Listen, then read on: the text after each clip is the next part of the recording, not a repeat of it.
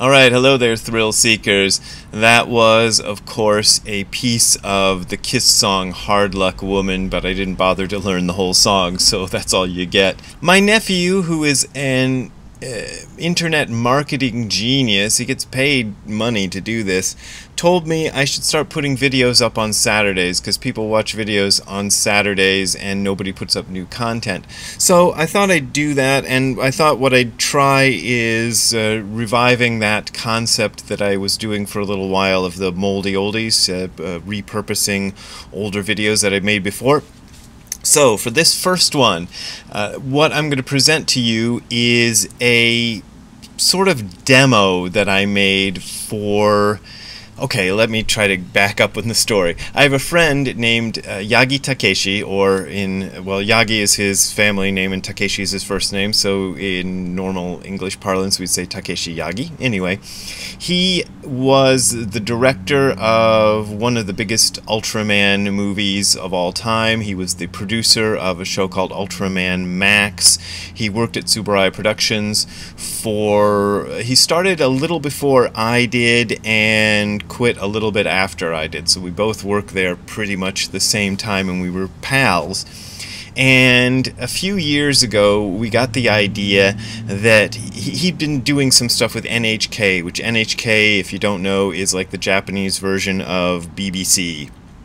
It's like the national broadcasting company of Japan, and they do high quality programs and documentaries and stuff. And we hatched the idea of putting together a documentary where, in English, for the US market, because NHK has been trying to produce things for the US market, about Dogen, with me narrating the story of Dogen. And so I put together this demo that you're about to see to try to interest the folks at NHK in a documentary series about Dogen that would be narrated by me. So you'll hear me narrate as if in the third person about me, about this Brad Warner fellow who's gonna do this documentary and stuff, so it's a little weird there.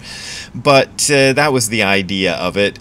I thought it was a good idea. I still think it's a good idea, but the folks at NHK were not impressed. They were like, oh, this Brad Warner fellow is not big enough to sell this. Get us Richard Gere or some... I don't remember what their answer was, but their answer was basically they didn't want to do it. But here is the demo that I produced. It's sort of... I mean, I mention in here that I'm going to interview a bunch of people and show their pictures and stuff. I never actually talked to those people about whether they wanted to be interviewed by me, but I was reasonably confident that I would be able to get them to sit down for an interview. So anyway, this is the thing that I presented to, or via Yagi-san presented to NHK, that they rejected as a documentary about Dogen, which I still think is a good idea, and I wish somebody would want to finance this thing, and me and Yagi will put it together if you want. So if you're out there and you're a producer of television documentaries, you know, there's my email address is right at the bottom of the screen, bw@hardcorezen.info. Write to me and we'll talk about doing this documentary. So I'll come back and say a couple of things after the demo is finished. So here you go. Here's my demo of my Dogen documentary. In the 13th century, the Japanese Buddhist monk Dogen Zenji founded the Soto school of Zen Buddhism, which became one of Japan's major religions. Even so, for almost 700 years, Dogen's writings were rarely read and his philosophy was rarely studied. Yet today, in the 21st century, Dogen's philosophy has become popular and influential all over the world, particularly in America. How did this happen? How did this obscure Japanese monk become so influential 800 years after his death? How did Dogen come to be influential in modern America, a country that is very different from medieval Japan? How did his philosophy last such a long time? To answer these questions, we will take a look at some of the people who have made Dogen's philosophy popular in America. Our host will be Brad Warner, author of several books about Dogen, such as Hardcore Zen, Sit Down and Shut Up, and Don't Be a Jerk. Brad was a former punk rock musician who spent 15 years working for Tsuburaya Productions, the makers of Ultraman. But while Brad worked for Tsuburaya Productions, he was also training as a Zen monk. His teacher was Gudo Nishijima Roshi, who translated Dogen's masterwork Shobo Genzo into English. Brad will show us the history of Dogen in America. In 1959, Shunryu Suzuki Roshi arrived in San Francisco to teach at Sokoji, a small Zen temple attended mainly by Japanese Americans. But San Francisco was the center of the beatnik movement. The beatniks were interested in the philosophy of Zen as expressed in books by D.T. Suzuki and Alan Watts. Now they had a chance to actually practice Zen. Brad will trace how Dogen's influence began in San Francisco and then spread throughout America in the following decades.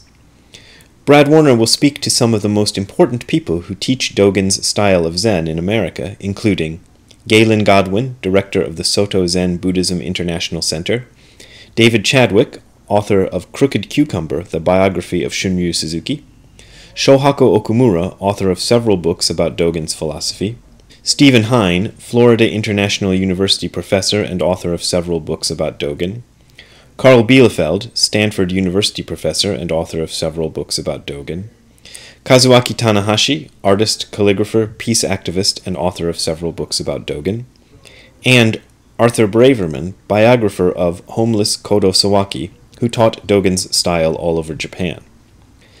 Brad will take us to Dogen's temple Eiheiji, where Dogen lived and taught.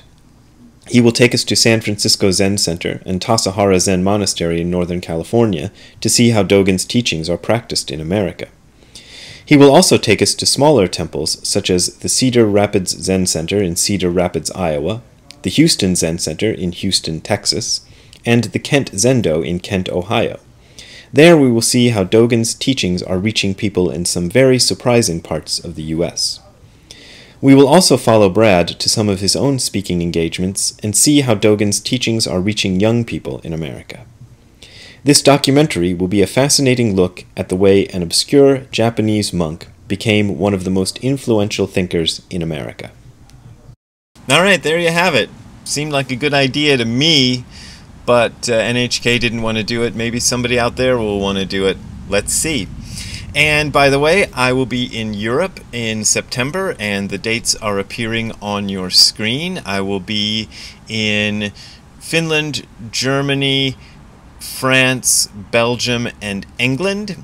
And if you want clickable links to where you can write to for info on this, you can go to hardcorezen.info/events. So we will see you in Europe. And you can also donate to me if you want to support this channel by going to hardcorezen.info/donate. That is hardcorezen.info/donate. That is my main way of making a living, are your donations, so I appreciate your support. But as always, on Saturday as well as on weekdays, this is offered for free, so you don't gotta pay if you don't want to pay. We will see you next time. Have a good time all the time. Bye. Hey Ziggy, I guess it's too hot for you outside, huh? And you stayed in again. Alright.